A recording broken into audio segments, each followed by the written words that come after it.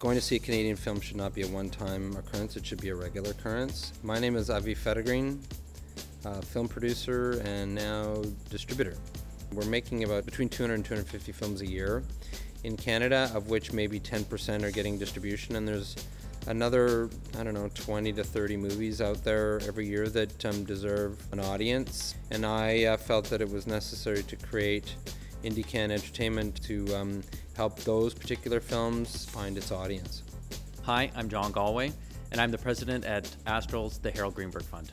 We invest in Canadian film production, both in the development phase, which is script writing, and the production phase, and now in the distribution phase and marketing, helping some films with marketing money.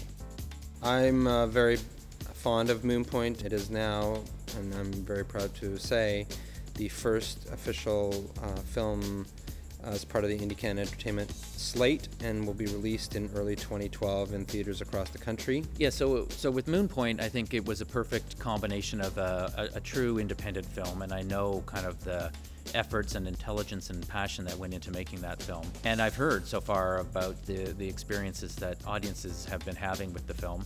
It's the ultimate quirky road trip, and there's great performances in it, and I think people are finding that they are making a real connection to it. So I'm glad that we've been able to help, even in a modest way, to reach those people.